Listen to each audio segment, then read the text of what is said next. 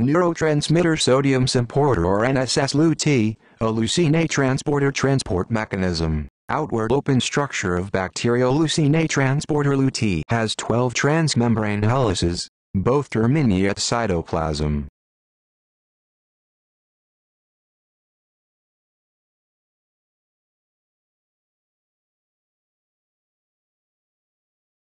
The TM1 in red, TM6 in green and ECL4 in cyan move to switch the transporter between the outward opening state in blue or primary colors and the occlusion state in green or light colors.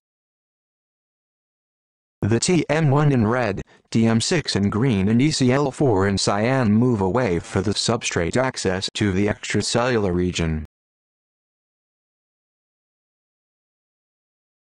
The substrate of the outward-occluded state is occluded from the solvent by TM1 in red, TM6 in green and ECL4 in cyan. Water-mediated hydrogen bond is observed between the red TM1B arginine 30 and the blue TM10A aspartic acid 404.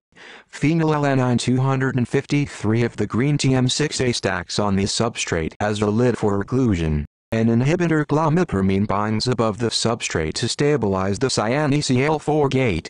The cyan ECL4 makes a sharp turn at alanine 319 to accommodate the inhibitor. In the inhibitor complex, the arginine 30 of the red TM1A and the aspartic acid D404 of the blue TM10B now form a direct hydrogen bond as a lid for the substrate. The yellow sodium ions and their surrounding residues keep the intracellular gate closed.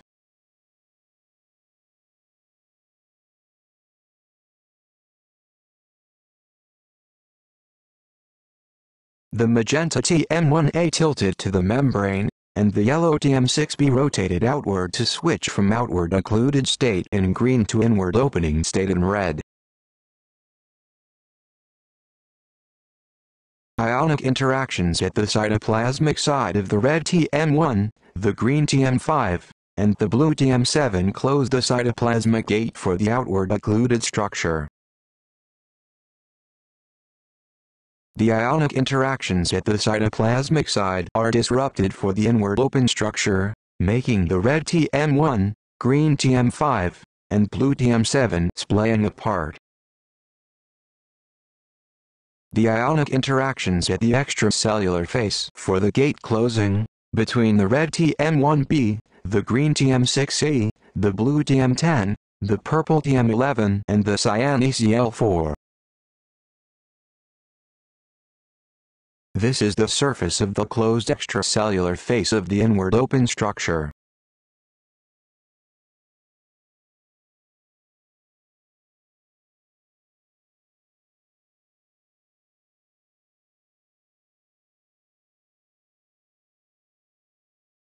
This is the surface of the open cytoplasmic face of the inward open structure.